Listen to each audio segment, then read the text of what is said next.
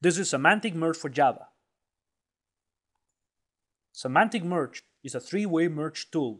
It is a refactor-aware and programming language-aware merge tool. It's able to handle the merging at the structural level and not the test block level. It means it first parses the code and creates an intermediate structure that it's then used to calculate all the diffs and merges.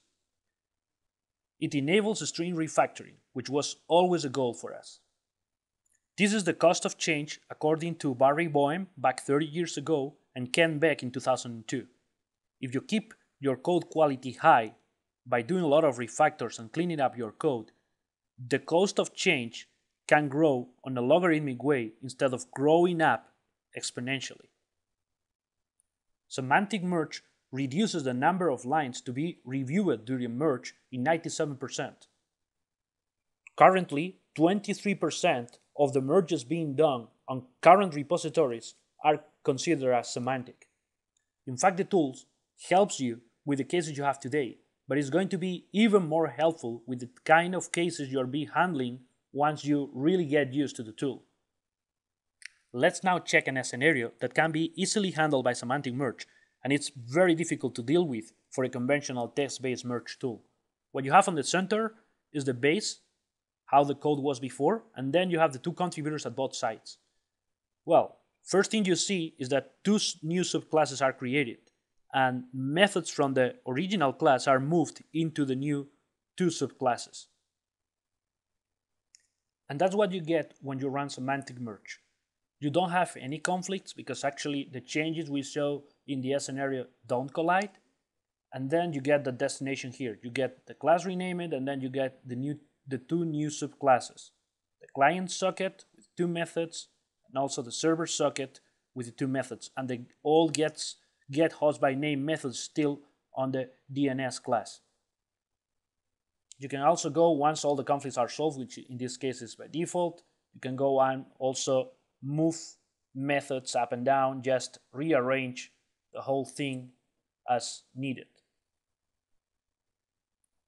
Now let's take a look at a second and a little bit more complex example. Here we have what we call a divergent move. We have a method listen that is going to be moved to the client socket class and the DNS class at the same time by two different developers. The part on the center of the diagram is how the file was, and then the two on the sides are actually the destinations, the two contributors, how they made a modification. So the listen method is moved and also modified on both contributors. And also we have a connect to method that is deleted on one of the contributors and has been changed on the other one. You see how in this diagram we just can follow the lines to see what happened. Let's check how Semantic Merge deals with this case.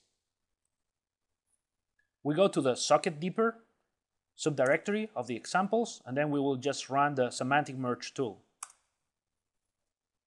As you can see, Semantic is going to show you only two conflicts, only the methods involved on the changes.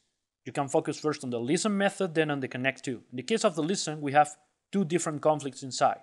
One is the divergent move. It's been moved to client socket from server socket and also to DNS. So you have to decide which one of them you want. In my case, I will keep it on the DNS class. And then I still have a change example. I can div the code in both contributors, or I can just simply run the merge. As soon as I run the merge, I can focus only on the conflict that happened on the method. In my case, I see how it was modified at the same time, and I can just keep one of the contributor or the other, just running a regular text-based merge for the text of the method. Once I'm done, I will just click on save and exit. Next, I will just keep the deletion of the connect to method, and then we'll just go and inspect the result. And in the result, you'll see how I have now the listen method on the DNS class, but with the changes I decided to introduce. If you look at the GUI in Semantic Merge, you see it's not a regular three-way merge tool. Normally the layout for a three-way merge tool is something like this. You have the three contributors and the result, or maybe the result is just the same as the base. But the type of conflicts we can handle are not easily rendered this way. So we simply came out with a completely different way to handle the conflicts. In fact, the GUI design looks for something like what you see on the screen. In fact, we try to show all the conflicts in just a single line. So, for instance, in this case, you see this method 1, as shown in this graphic in red, has been modified on the two contributors. So you see a C and a C. The one on the right stands for the destination, the one on the left stands for the source. The change on the source contributor, the change on the destination contributor. We have integration with most of the IDEs out there and also the version controls. So you can use it with IntelliJ or Android Studio. You can use it with Git, Mercurial, TFS. If you go to our website, you'll find documentation on how to configure it with the most popular version control systems. Thank you, and we hope you enjoy Semantic Merge.